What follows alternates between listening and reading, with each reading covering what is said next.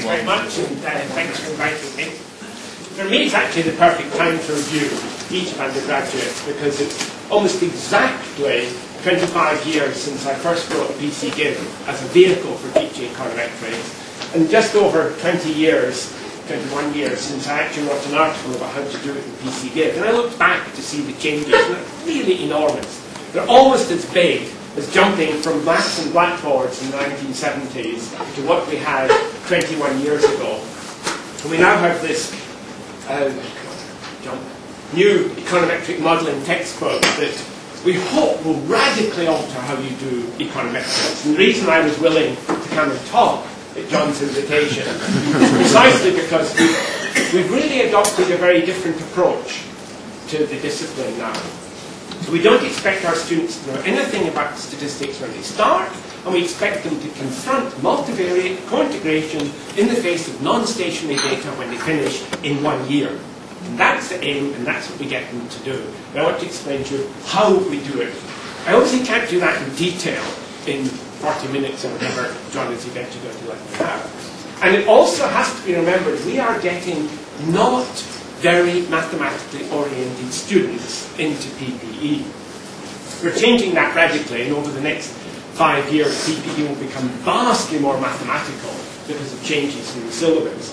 Nevertheless, when I took over with Bent 8 years ago with 6 students doing econometrics, and it's an optional paper, and now there's 48 choosing to do it, and that's word of mouth amongst the students about how exciting it is to do it. So what do we do? The key thing is we teach everything in terms of likelihood. We don't introduce any other statistical method. It's just a waste of time talking about GMM and least squares and IV or whatever. You want to get them to understand likelihood in the simplest possible case, and the whole of econometrics becomes an open door. Secondly, it's very closely tied to relevant empirical applications, and I'll spend more of my time on that today than on the theory, which is all very boring. They've got to master software, but PCGIV is really easy to master. They get to use it very quickly, and they become real experts before they're finished. We spend a huge amount of time in graphics. I find students' command of graphics is unbelievably awful. I do not know how they pick up and read newspapers. Even high-quality undergraduates like Oxford PPEists in their 3rd year, if you put a graph up, they do not actually understand what it's telling them at all. Not in the slightest. And this is very worrying because only 48 out of 250 do our course. And finally, we really emphasize there's no point in putting up the kind of garbage that we see in the AER and JPE. We want them to do proper, serious econometrics. So they're really emphasizing rigorous evaluation of everything we do. Then we introduce derivations when we get to the point. Right? They move on to a new model. We explain roughly how to do that. So how do we do it? Well, we begin with IID, independent, identically distributed, binary variables, boys and girls at birth. What's the sex ratio? How do you model that? The simplest imaginable case. We build that up into a Bernoulli model with random draws. We explain the difference between the sample and the population, which of course is deliberately most difficult for births because you've got the population of all the births, but that's the sample of all the possible births, and they can get that idea quite quickly. And that leads to discussing distribution functions and densities. I just indicate the 2 pile-ups, which are about 50-50 for boys and girls, a few more boys and girls on average. Then we can discuss inference. How would you test whether the sex ratio is equal, for example? And they begin to get the idea. It's an interesting hypothesis. Why are there more boys than girls? Is it, the China problem, so to speak, or is there something else going on out there that boys just have a slightly higher probability because they've got a lower life expectancy? Then that leads us to discuss expectations and variances, which again are dead easy in a binary IID model. And, of course, we then discuss what would happen if we've only got whatever it is, 500,000 of each or something. What would happen if you had 500 million of each, or 1 billion, or 500 billion, and get them to think about asymptotics and convergence and distribution right at the outset. So this is about lecture 3.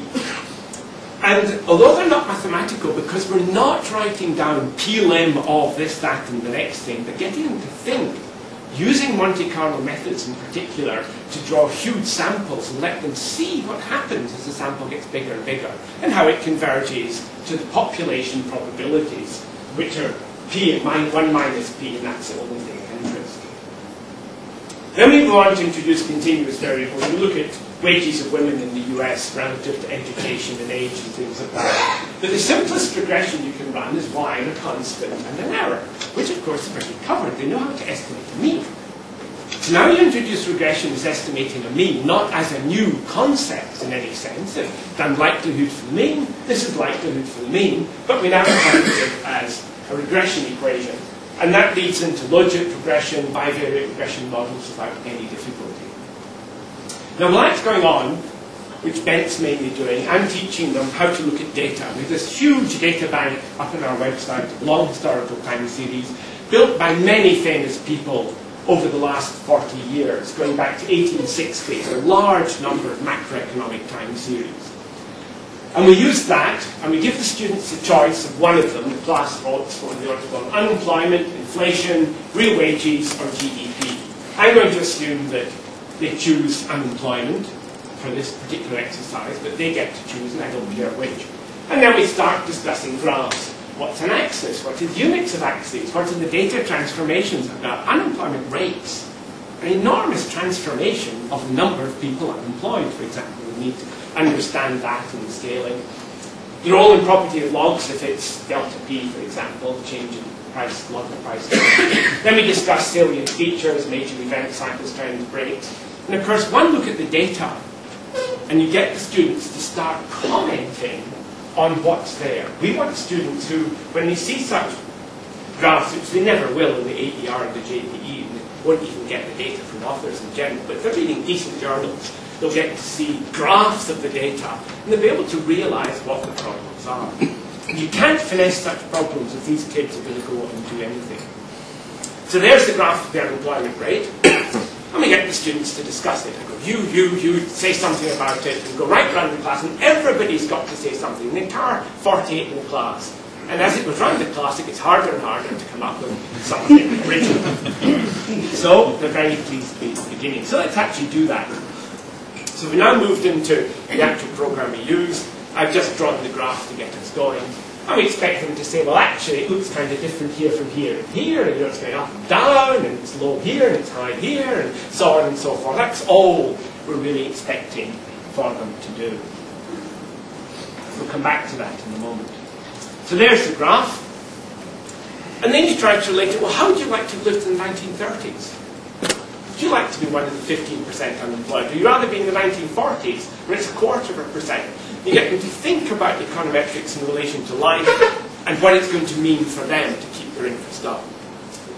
Now, in fact, however often I tell the class, the first thing you say about any graph is, what are the axes? It takes 4 to 5 weeks before some bright spark says, oh, the axes are, the fraction of the population unemployed, or whatever. So here's the sort of general comments you get out of them. I've drawn in the mean over what I would call historical epochs. This is the business cycle epoch. This is the catastrophic interwar unemployment epoch. This is the post-war reconstruction epoch. And this is the post-oil crisis epoch. And you can see they're hugely different. The means are changing. Big upward mean shift and probably an increase in variance. Dramatically lower mean and a dramatically lower variance. And then we get back up to 1930 style stuff. And they're expected to discuss this, the units, the dates, and comments and things. And then we get down to specific comments. Why does it look like this? Why is it down here? What's happening here? What's this like? Why is this jumping up? Why does this come crashing down? What's going on down here? What happened here? Who was running the government to cause such a chaos in the economy? And so on. What happened when we left the ERM? Some of them know little bits of economic history, but most of them don't know nearly enough to realize that the shapes are actually nothing to do with economics. That's the first thing we want to get across. This is not economics. This is all sorts of other things going on in the world. Some of them are related to economics, like crashes, but they're wars, for the most part, as you can see, going on. Secondly, we want them to realize means and variances shift. And they need to know that right at the outset. No point in them thinking they can model stationary data in some crazy way by running constant parameter regressions. One look at that, and you realize you cannot, in general, hope to describe this with a nice simple, say, autoregression over the whole period or something like that. So Then we move on to the change in unemployment. This is to get them to think about the fact that, you can transform data, you look at levels. They're used to that to prices, price level and the rate of inflation. So changes in unemployment. And you can see it's a huge shift, even in changes. You often read still the articles in AER saying, oh, we difference bits, so it's stationary. It is not stationary. Gigantic changes in the variance up to 1945 and after 1945. And even within epochs, there's quite big changes in the variance of the first difference, as you can see. And often the changes look pretty close to random. There's a small amount of cyclicality in the changes, but not much from the actual data. So we try to get those ideas across. Then we set up the notion of, you've seen the distribution of this stuff. I haven't actually plotted that here. Let's slightly up and back and forth. Let's do the distribution of unemployment.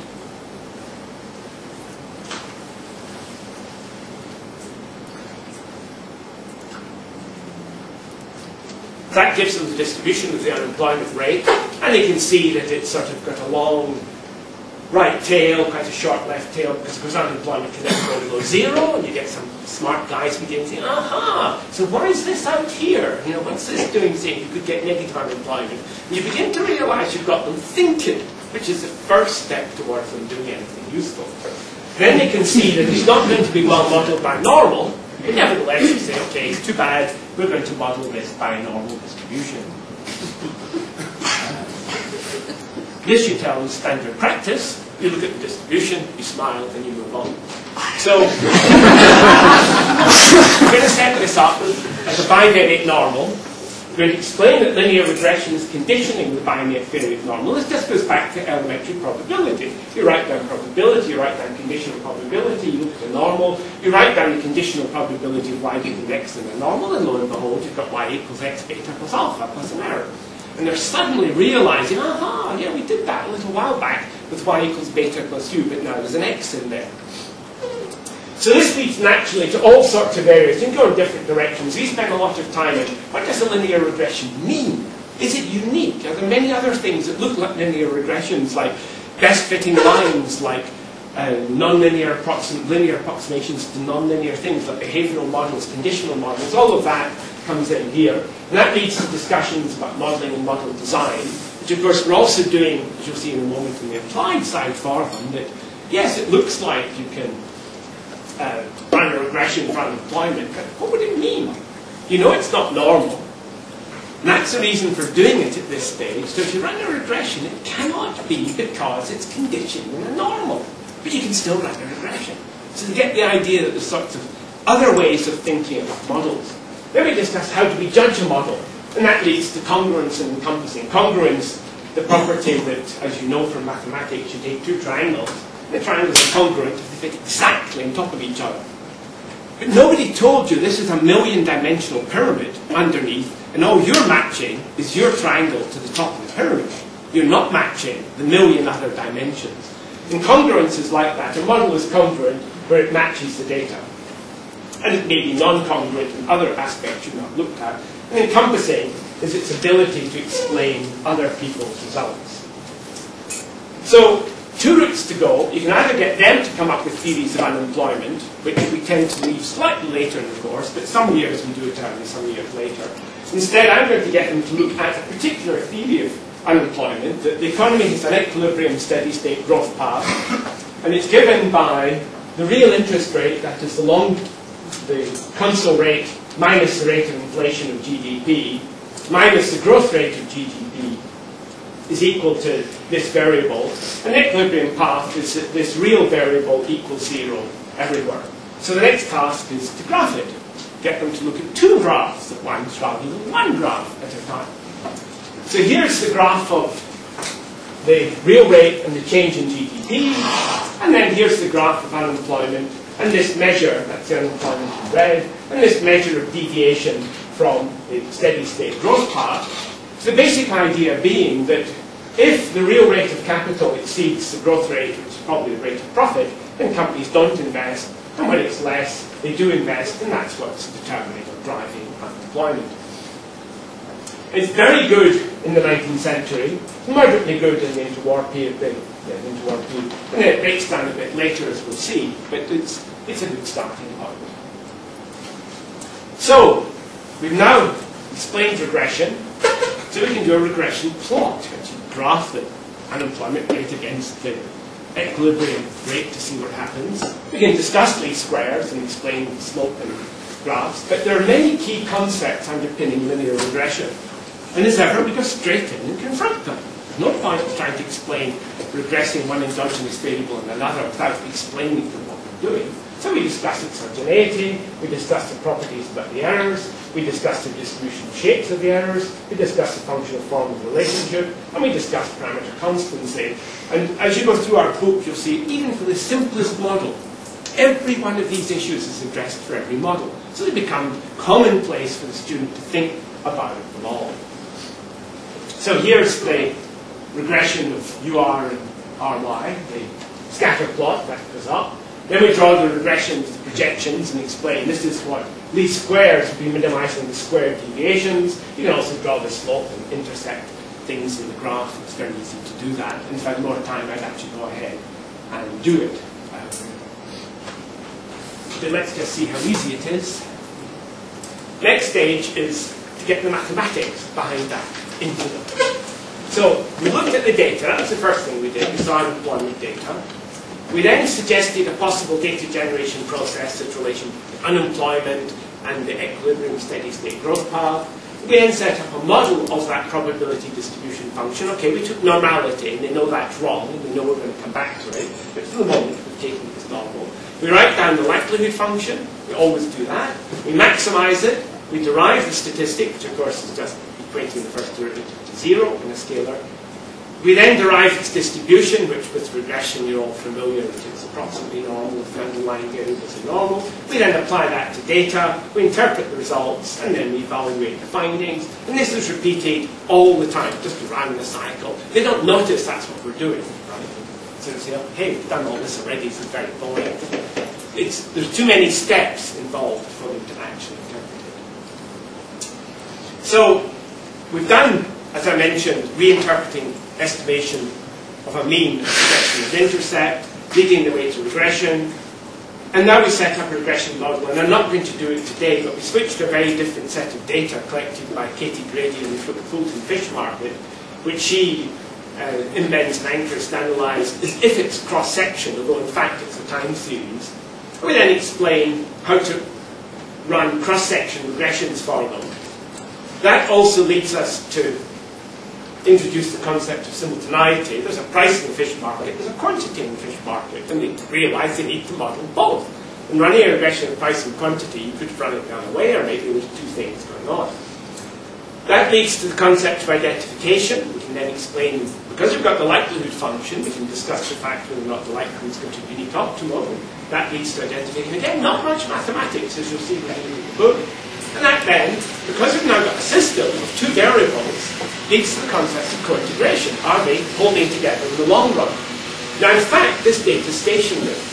So it's quite good to introduce co-integration as the link between two stationary variables, because that's what holds in the long run, but indeed for the stationary time series.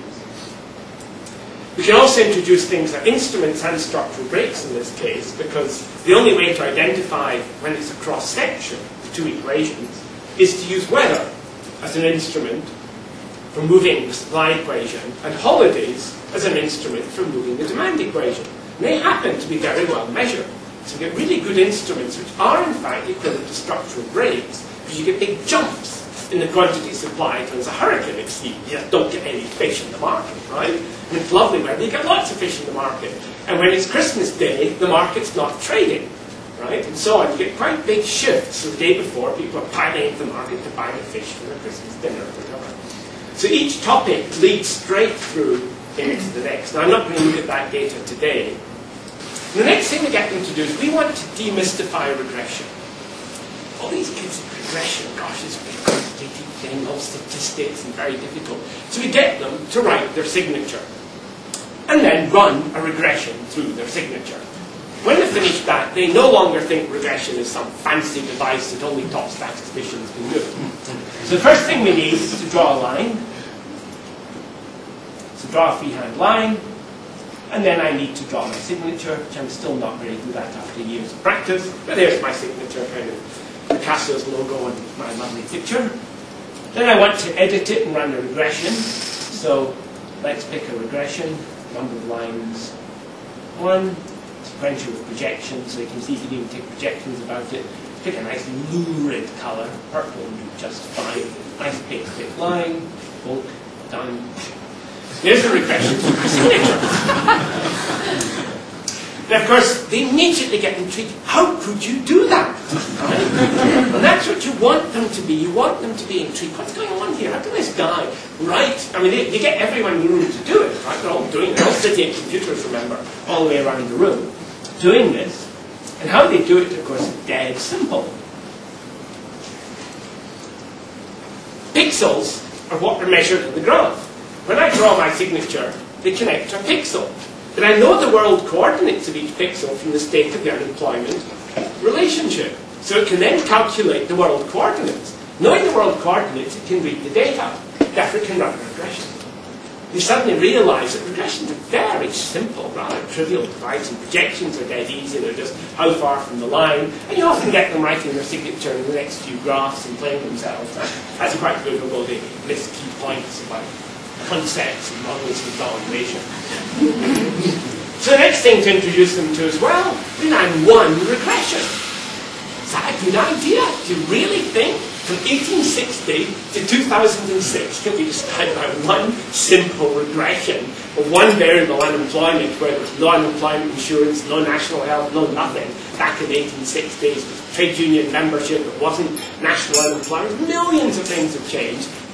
Will one do, or do we need many? Well, let's look at many. You can see that what's actually happening is it's fantastically good in the tails. And in the middle, it's a random shambles. Right? There's nothing going on in the middle. Oops, I've already done those. That's what it looks like with 10. Same thing, 2 in the tails, fantastic. Different slopes, that's something they might.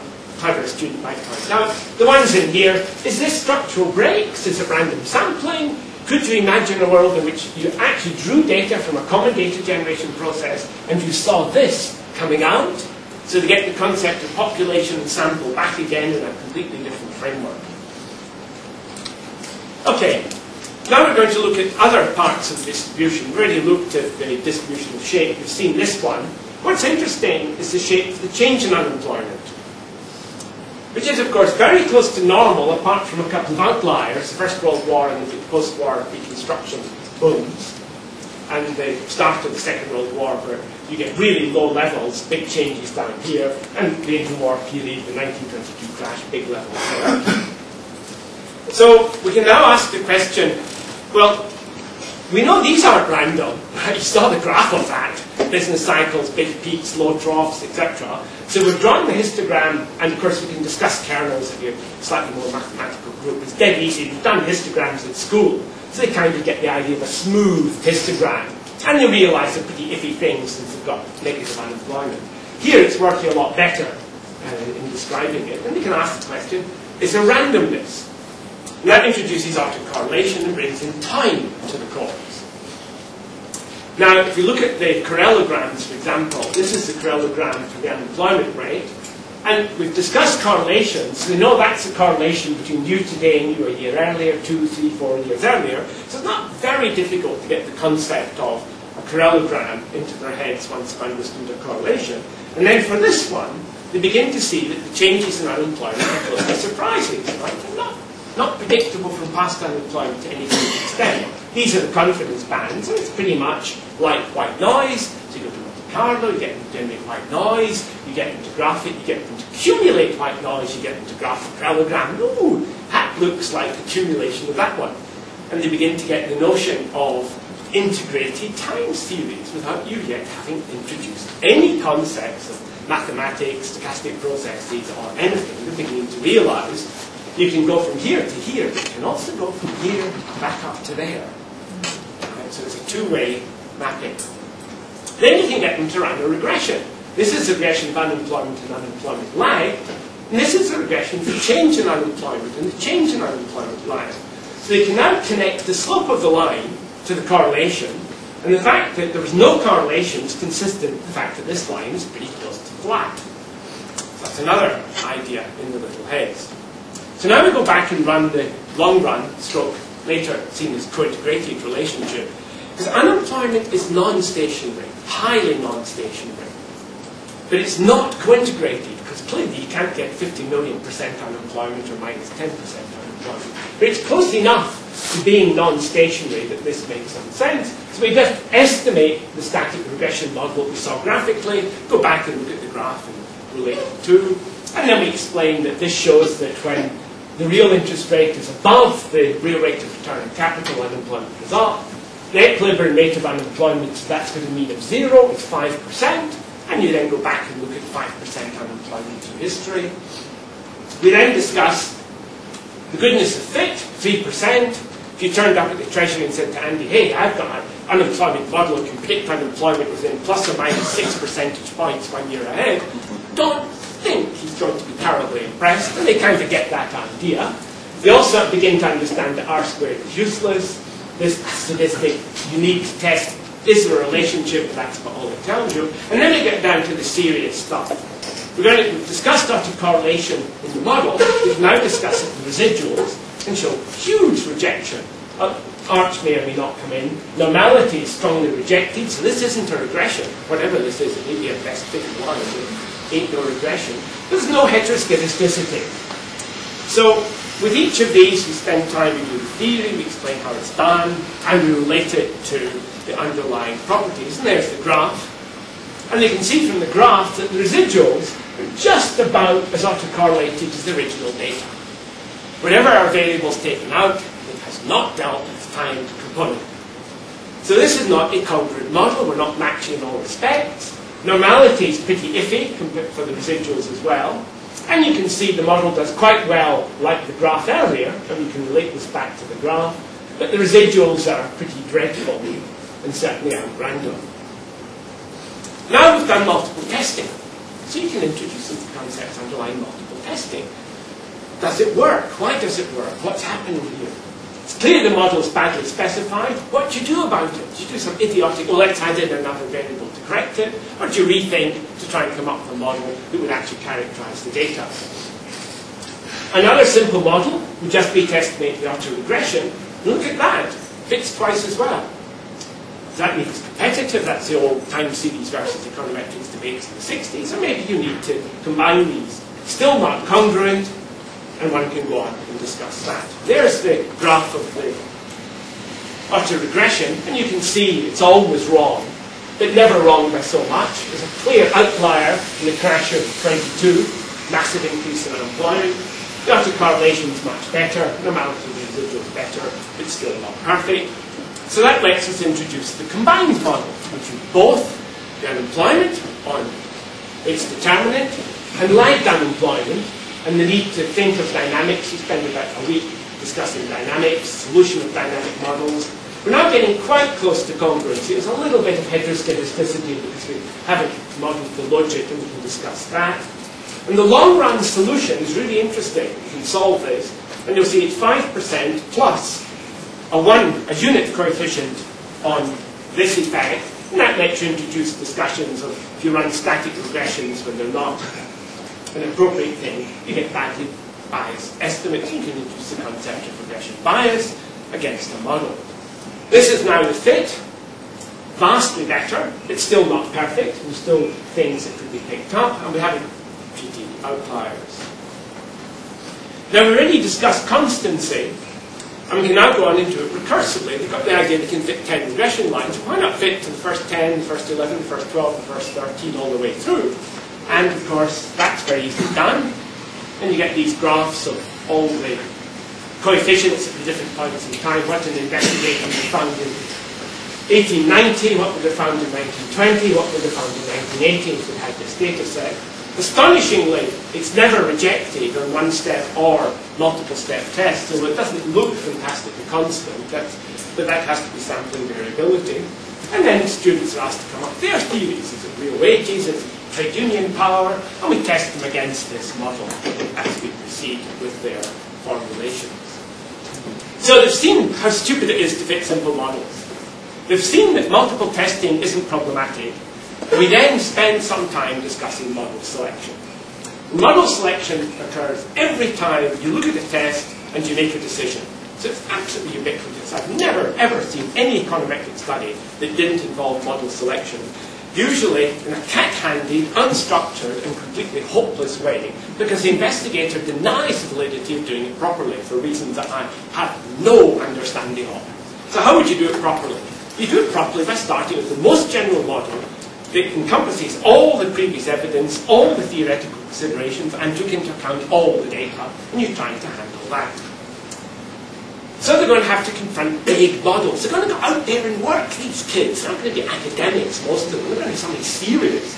And run regressions for hedge funds, probably not now, but in the past that might have been one of their employers, and people like that. And they need to understand what they're doing.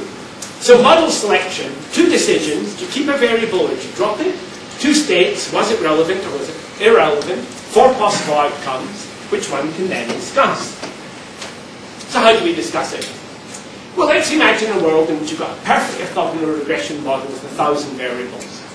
They're never going to be able to do that by hand, but many of the people I know are now doing that. 50,000 is the biggest we have done. And very shortly, if there's a moment, I'll run 400 for you live. If it's orthogonal, then all the z's are non-cross-correlated. And the orthogonality doesn't matter, it's easiest to explain it. Square the t-statistics to get rid of the sign, estimate the general model, and then order the t-statistics from the biggest to the smallest. Then you tell me, oh, I like t-squareds of 4, or 9, or whatever your favourite cutoff point is. So anything above that is in, and everything below that is out. And so little n is the number of variables you will keep. It might cross your mind, you've done one, and only one test. And that test is a comparison of the margin between the margin values. Ordering doesn't change anything. You make one decision, not 2 to the power 1,000, which is what would happen if you did bit or something silly like that, which is 10 to the 300 possible models, which you cannot choose between. That's an impossible cause. The huge breakthrough that's come in model selection is to realize you can do it with one decision. That's all. Put in 1,000 variables, tell me your cutoffs. We know what's in, and therefore what's out. We know what's out, therefore what's in. That's it. It's all over. You picked your model, but you haven't done multiple testing. Now, of course, there's multiple sampling. These t-squareds could cross over. You could get a set of data that moved it a bit smaller, or this one moved it a bit bigger. So very closely the t-squareds near the critical value, but all the others you can forget about. Now, of course, if they're highly correlated, you've got to search to find what the orthogonal representation of the model is. And that's where all the search comes in. We maintain how many variables we keep, however big the model, at about 1. This is irrelevant, falsely retained variables, by setting the critical value at roughly 1 upon the number of variables. So if you've got 1,000 variables, we set it at 1 in 1,000. Now, because we're building congruent models that are approximately normal, that's like a T of 3.5. We're not being very demanding. But if we choose that critical value and the corresponding T, and all 1,000 were irrelevant, we'd keep 1 by chance. So you begin with 1,000 bits of ignorance, and you'd end with 1 bit of ignorance. So a massive reduction in your uncertainty, almost costlessly. T's of 2 probably wouldn't be picked up, but then they're not very important anyway. So, let me do this. So this is a very famous data set because it was the one that I released with the original version of TCGIL when it first came out.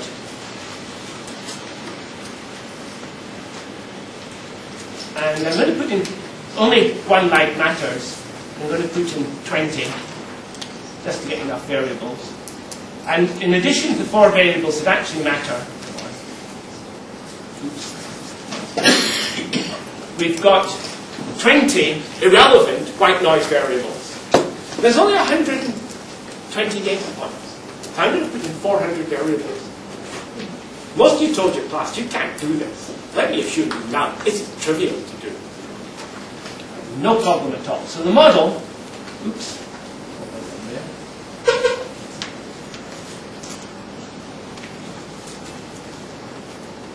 The model now is absolutely gigantic. You've never estimated a model as big as this, although many of my students have. But we teach them that they can't do this, but a computer program can actually do this without a great deal of difficulty. Let's pick a tiny model. I won't do outlier detection at this stage.